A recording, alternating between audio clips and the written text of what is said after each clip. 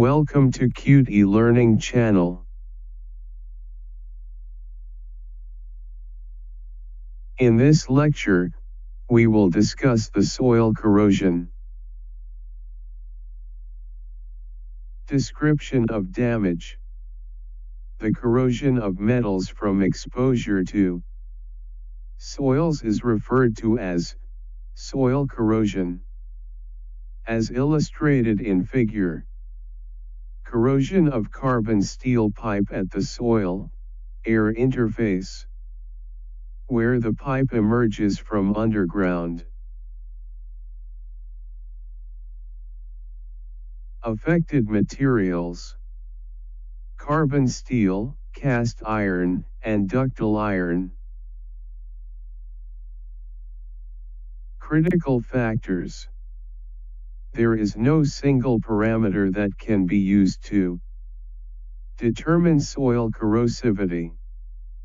Soil resistivity testing is frequently used to estimate soil corrosivity as outlined in ASTM STP 741 as well as API 580 and API 581. Soil-to-air interface areas are often much more susceptible to corrosion. Corrosion rates increase with increasing metal temperature. Soils having high moisture content, high dissolved salt concentrations, and high acidity are usually the most corrosive. Other factors that affect soil corrosion include galvanic corrosion, dissimilar soils, stray currents, differential aeration corrosion cells, and microbiologically influenced corrosion. One of the common soil resistivity testing methods is the Wenner 4 probe test, as shown in figure. The illustration shows how the probe spacings relate to the apparent depth under test. For example, a 6 m probe spacing, as a result, indicates the soil resistivity at a depth of 6 m.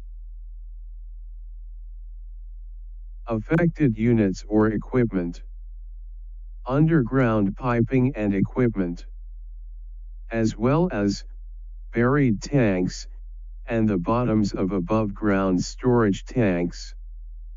Ground-supported metal structures.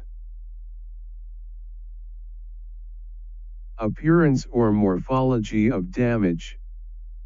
Soil corrosion appears as external thinning, with a roughened surface, and localized deeper attack or pitting as shown in figure. Soil corrosion can be highly variable along an unprotected, buried pipe, or underside of a storage tank bottom, as shown in figure. Cross-section through location A, showing severe corrosion. The arrows point to a location that was at the original thickness. Prevention, mitigation. Soil corrosion of carbon steel can be minimized through the use of appropriate coatings and cathodic protection, along with special backfill, to prevent rock damage to the coating. As illustrated in figure example of backfill, the most effective protection is a combination of a corrosion-resistant coating and a cathodic protection system as shown of figures. Inspection and monitoring. Smart picking devices employing UT or MFL. Close-interval potential survey on a cathodically protected line may be used. A pipe coating holiday survey. Guided wave testing. can provide a screening tool for metal loss on buried piping. Related mechanisms: galvanic corrosion, concentration cell corrosion, graphitic corrosion, and microbiologically influenced corrosion. Summary. Description: the deterioration of metals exposed to soils is referred to as soil corrosion. Soil corrosion appears as external thinning with localized losses due to pitting. It can be highly variable along an unprotected buried pipe or underside of a storage tank bottom. Temperature range. Operation temperature. Affected metallurgy: carbon steel, cast iron, and ductile iron. Prevention. Soil corrosion of carbon steel can be minimized through the use of special backfill, coatings, and cathodic protection. The most effective protection is a combination of a corrosion-resistant coating and a cathodic protection system. Inspection methods. A close-interval potential survey on a cathodically protected line. Piping may be inspected by inline inspection devices, smart picking GWT.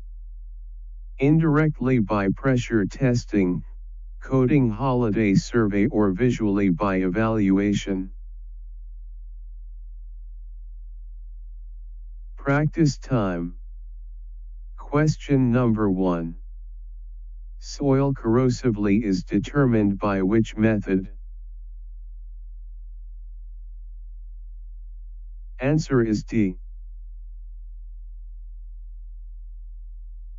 Question number 2. Which the following is frequently used to estimate soil corrosivity, mainly because it is easy to measure? Answer is A. Question number 3. The most effective protection of carbon steel pilings from soil corrosion is a combine of. Answer is A. This lecture is prepared by Samir Saad and this is his profile. Thanks a lot for watching and please waiting us for the next lecture.